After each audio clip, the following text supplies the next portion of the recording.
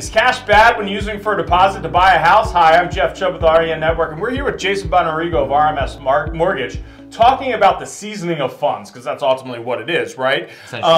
So tell me, what does it mean? What does seasoning of funds mean? Well, it's kind of an industry buzzword, but it essentially means how long has the money been in your person or in your bank or on deposit, and that's massive because we can't have large deposits popping in and out. Right. So I have to imagine this is a regulatory thing. They kind of drug dealer aspect. They want to make sure we're not laundering money. Things. They want to make sure the consumer's on exactly. Right. Exactly. And large deposits going in and out. It's not so much. I mean, yes, that comes into it obviously, but we're not the authorities. But again, it's compliance with underwriting. So again, I think a perfect example would be if we see a large deposit and you're giving me a bank statement and I see your average balance, Mr. Jones, is $50,000, but I see that $48,000 was deposited 3 days ago. Right. Technically, that season it's in the bank, but now I'm going to ask the question if I see that large deposit. Where did it come from? Where did it come from? So it doesn't mean it's necessarily a bad thing, but where did it come from? So let's get back to this cash pad, right? Yes. Because my wife and I, we have a no crap kind of fund, if you will, stashed away, right? Cookie jar. We do have accounts, or excuse me, not accounts, but a cookie jar of money where if things went sideways tomorrow, at least we have that, right? Not rainy day fund. Yeah, well, we're not doomsday preppers here, but it's a no crap fund, like cans of soup. Yes, and it really turns into, honey, I need $20. And right, exactly. I'm gonna go out. So that mattress money per se, sure. Is that a bad thing to have when it comes to buying a house? So no, and I'm glad you brought that up because a lot of times in lending, or people say, cash is bad, cash is bad. Right. I mean, we don't love it. But again, a lot of times culturally we see that. Some cultures will save cash. They'll use different neighborhood funds and neighbors saving for each other and paying into certain funds to help ownership. And that's amazing and that's awesome. It's just, how do you document it? How do you work with it? And honestly, Jeff, the toughest part is sometimes when people have mattress money, because culturally sometimes they just don't believe in banks, and that's okay too. It's just, how do I work with that, and how do I help them when they've already come to me with, hey, all my deposit money is at home and literally in my mattress. Right. Or so if they come to you before they've actually found the house, they've gone under agreement, it's a lot easier. It's a lot easier because then I can say, hey, this is how we're going to work with that, or this is how we're going to season the money, which is your initial point, which is let's get it into some version of a bank or certified fund so we can track it. It's not, so again, it's not about the cash being bad. It's, yes, we have to figure out where it came from, but it's more about seasoning it so we can put it into the pipeline and help verify for their down payment. So big word, verify. How do you verify it? Verify. Well, we don't verify cash because we just have to explain, again, maybe culturally how they saved it, and which is easily explainable, and we're not going to question that.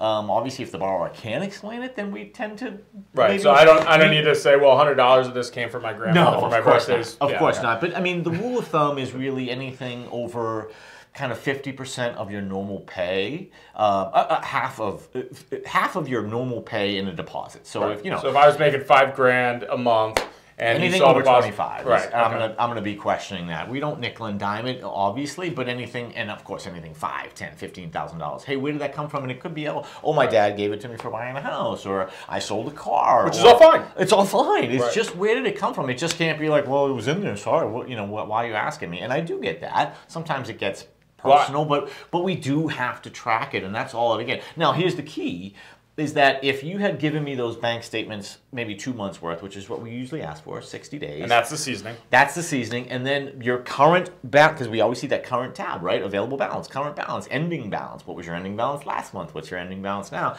If it was consistently at that 25,000, let's say, and the deposit happened 4 months ago, guess what? We're not asking that because we feel like it's seasoned and it's been there. It's only when we see those large deposits that the underwriters are going to have. Recent large deposits. Recent large deposits. Hence back to the point of seasoning. The key. So coming to you beforehand. We want you guys to keep that in mind on the deposits. So you just can't dump it in at the last minute. You mentioned two things that I thought of when I bought our house in Southie. Is number one, large deposits, and number two, I remember it was a large cash deposit. Now, first off, when you work in sales, all of my deposits are large deposits because I don't get a monthly paycheck, right? Right. And if you're a small business owner, sometimes you're mixed in with your regular checking account, right? So, those are business deposits. Right. And I remember having which are okay too. And I remember having to give, this deposit was to this deal. I remember that. Yeah. So, but I remember there was one in there, and it was I think it was like $6,000 or $7,000, right? And I could not figure out like this deal with what it was. And it turned out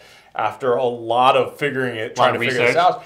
It was when I sold my truck, and they gave me $7,000 in cash. I remember that. And then I went and deposited, and it just didn't even dawn on me, as, wait, hold on. And most folks don't have as many deposits as you do, but to your point, I mean, again, we're going to ask that, or if a lot of times, hopefully now folks have a business account, right, with those deposits in it, and then they have their personal account.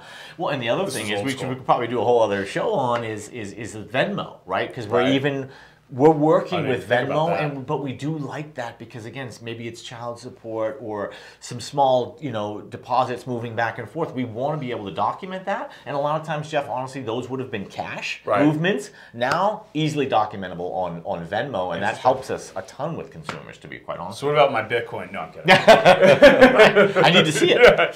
So that's the seasoning of funds. Is cash bad when it comes to buying a house? I think the answer is no. If you attack the problem, if you will, and kind of know beforehand, and ask the questions early on. And again, a good lender and a good agent is usually asking about your down payment, kind of, hey, where's it coming from?